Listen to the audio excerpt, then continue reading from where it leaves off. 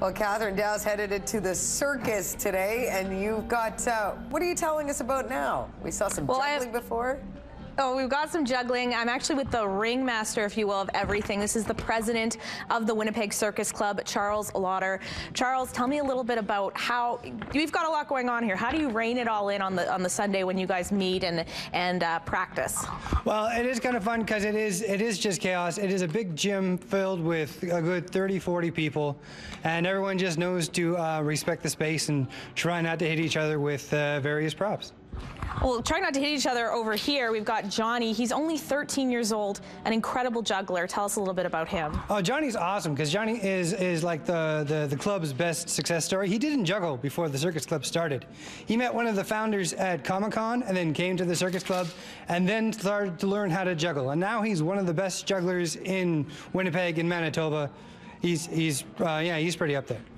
So I guess one of the things I find pretty cool is that you can come with no skills whatsoever and you can learn a ton of things. How can people kind of join, and what are some of the things they can expect to learn if they come to the club? The Circus Club is a all-inclusive, non-exclusive group. So yeah, you don't need skills. You can show up and we will teach you pretty much whatever you want to learn. You just need to put in the time to learn, because this stuff does take time, does take dedication to do it. It's difficult to just pick up 3 balls. You pick up 1 ball and start at step 1.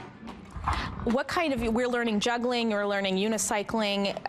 Are these kind of the typical circus fare? Is that kind of what you can expect to learn when you come out? Well, arguably, if we have someone there that knows how to do it, we have someone there that can probably teach you how to do it. And we have juggling, we have hoops, we have clowns.